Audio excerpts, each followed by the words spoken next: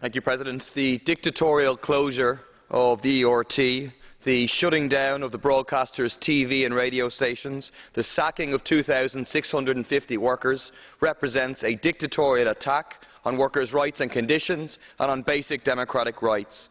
It comes after the government has declared every major strike in the last 6 months to be illegal and has tried to force workers to go to work. It's another sign of the arrogant and dictatorial nature of this government.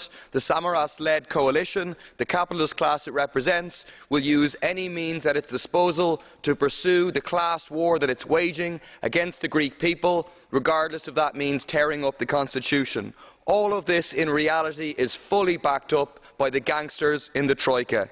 I salute the working people in Greece who occupied the buildings, who organised mass protests, who went on strike. I wish them well in building a movement to force the Samaras government back. That can lay the basis for bringing this government down, replacing it with a genuine left government, tearing up the memorandum, refusing to pay the debt, implementing socialist policies to have real change in Greece. Thank you.